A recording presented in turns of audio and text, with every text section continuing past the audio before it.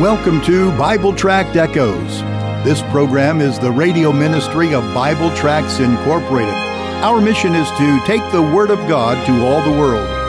Our Bible teacher is the director of Bible Tracts, Pastor Mark Smith. Since 1938, Bible Tracts Incorporated has been publishing clear gospel tracts and supplying them to churches, missionaries, and individuals all over the world, and all at no charge. Information on how you can receive a free sample pack of our tracts will be given at the end of this broadcast. Now for our Bible study, here is our teacher, Pastor Mark Smith. How do you do, my friend? Welcome to the Wednesday edition here at Bible Tract Echoes. Thanks so very much for joining us today. Right now, my Bible is open to the book of Daniel, chapter 9. Please, if at all possible, would you open your own copy of the Word of God and join me there. Daniel, please, chapter 9. This is very, very key. And also get something on which you can jot some notes, some numbers. This is important today. Please help us. We're in the middle of a series on prophecy, and this is important that we get some things straight, and jotting down some information, I think, will be really key to helping you get some things fixed into your mind as to what the Bible teaches. Now, Bible Tract Echoes, this radio program, as my announcer has already said, is the radio arm of a larger ministry called Bible Tracts, and I really want to put gospel tracts in your hand. That word tracts is spelled Tracts. It's an evangelism tool. It's a short written presentation of the gospel of how to be saved from your sin as declared in the Word of God. I want to give you some of these free of charge, and I hope you'll begin to use them, giving them out to friends and family, workmates that know not Christ, that they might receive the gospel. I'll say more about that in a minute, but let me lead into our Bible study time this way. Does your local church teach on prophecy? And if they do they do it in generalities, or do they give some specifics? Now, by generalities, I mean this.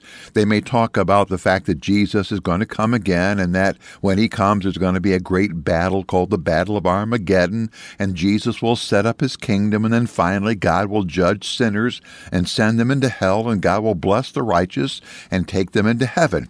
Now, all that I've just said is absolutely true, but it leaves out so much of the prophetic details that God's given us in the Word of God. Oh, now, to be sure, not every detail that we find there is as clear as we would like it, and so there is room for godly people to disagree on some of the details. That's known to everybody. Today, though, I want to deal with one of those details, and I want to answer this question. How long is this period called the tribulation period? On Monday's broadcast, I gave 4 purposes for the period of this horrible trouble called the tribulation.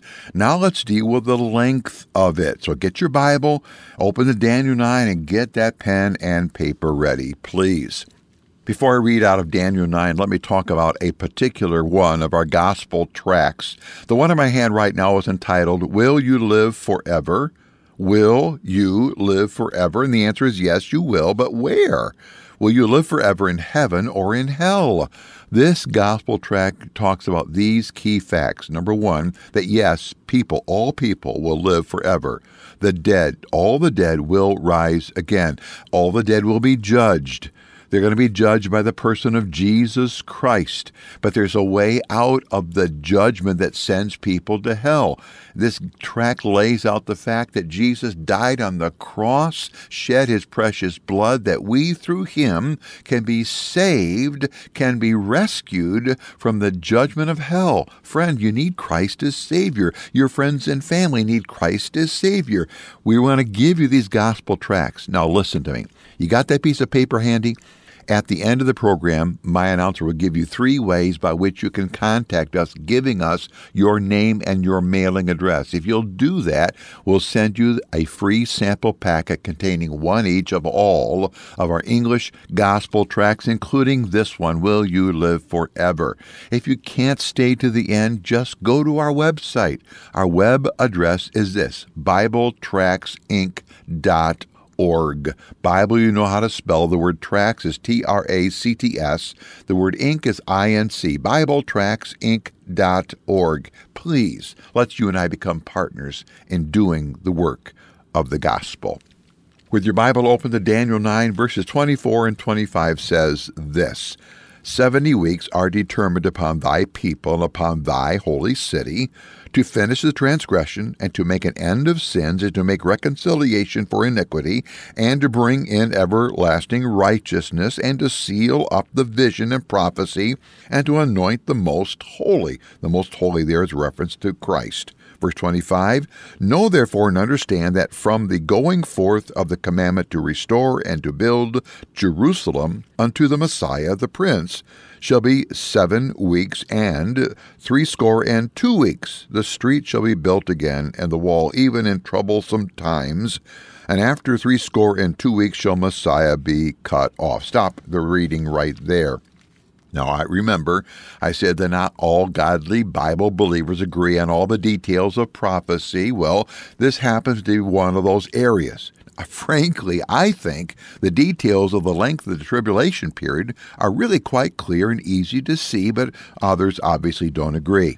Now, these verses here in Daniel 9 are the absolute key verses to understanding how long the tribulation is going to last. Here's what Daniel is told by the angel Gabriel, who's identified up there in verse 21. He says this, and again, looking at verse 24, he gives a definite time.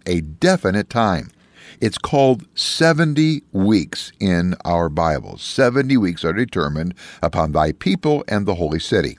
The word weeks there is the Hebrew word not for weeks that you and I use the term, but for the word number 7.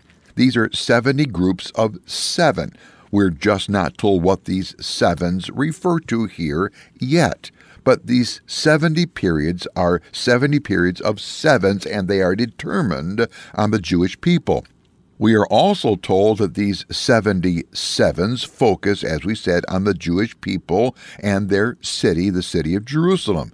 But in verse 25, here is where we are told when these 77s, this group of 77s, begin. They begin with a decree given to rebuild Jerusalem. When that happened, we absolutely know for sure.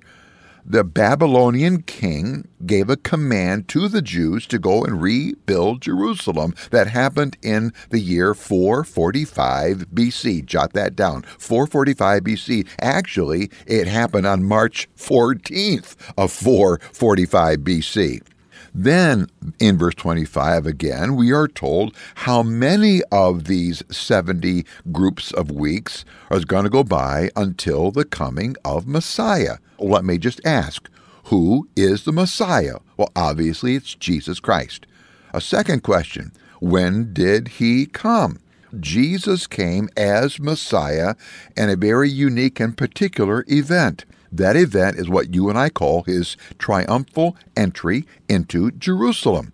And we know exactly when that happened. It happened, jot it down, April the 6th of the year 32 A.D. So, between the decree of the year 445 B.C. and Messiah's coming in the year 32 A.D. is a total of 69 of these weeks or these groups of 7. Okay, do a math problem here. You got your piece of paper? Here's the multiplication problem. The numbers are 69, that's the number of weeks, times 7. Multiply 69 times 7, and the answer you're going to get is 483. That means 483 of these prophetic periods are going to go on and happen between the decree and the coming of Messiah. If you look at our calendar, the number of years between the decree and Messiah on our calendar is 476 years. That's a problem unless you remember this. the prophecy here to Daniel is to a Jews. It's a Jewish prophecy. The calendar, the Jewish calendar, does not have 365 days in it. It only has 360 days in it. And guess what? The number of Jewish years between the rebuilding decree and Messiah's coming is exactly 483 years. Exactly. And by exactly, I mean to the exact number of days. Now, I really wish I could sit down with you and do the math here right in front of you on a piece of paper, but obviously radio doesn't allow for that. Okay, Brother Mark, you may be asking, why in the world are you spending so much time on this? Here's my answer. If we can know, and we do, that this group of 69 weeks are actual groups of years, and that each week talks about here is Daniel 9 is a period of 7 years, then the last week, that 70th week of Daniel, must then also be a period of 7 years. Daniel chapter 9 and verses 26 and 27 describe events that's going to happen during the tribulation period. We're going to see all these events again when we get to the book of the Revelation.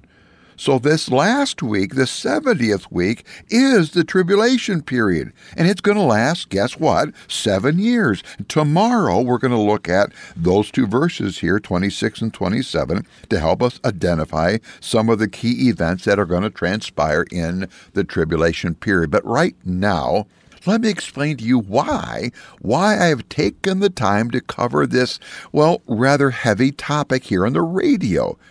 It's one of those details of prophecy given us by God that we need to know. I've taken the time to explain the 70 weeks period for these two reasons. Number one, I want you to trust your Bible.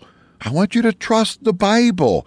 The accuracy of Daniel's prophecy is beyond reproach. I'm going to say that again. The accuracy of Daniel's prophecy is beyond reproach. Since God prophesied these 69 weeks and they happened just as he said, then we can trust the fulfillment of the last week. We can trust all the prophecies of God. Our Bible is God's word. We can live our daily lives by it, but more importantly, we can prepare for our eternal future by the Bible. It's true. But number two, I want you to know, and know for certain, that a horrible time of judgment and trouble is coming on our planet, and it's not caused by global warming or global cooling.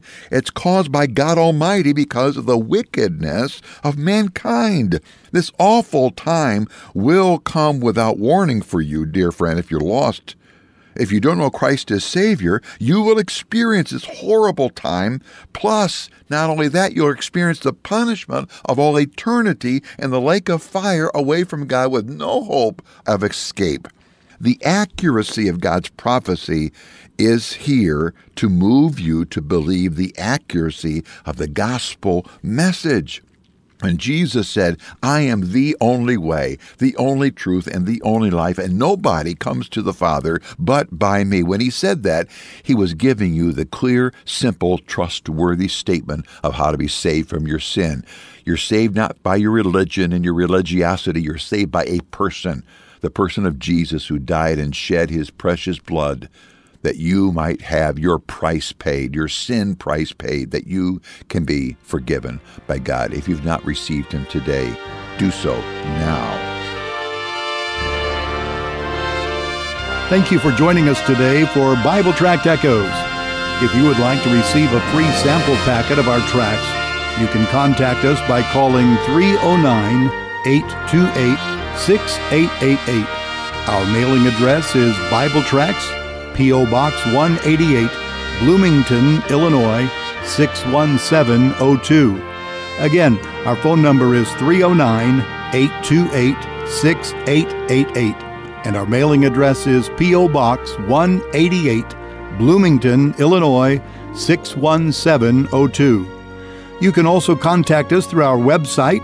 Our web address is BibleTractsInc.org. Remember, the word tracts is spelled Tracts. That address is BibleTractsInc.org. May the Lord richly bless you as you serve him.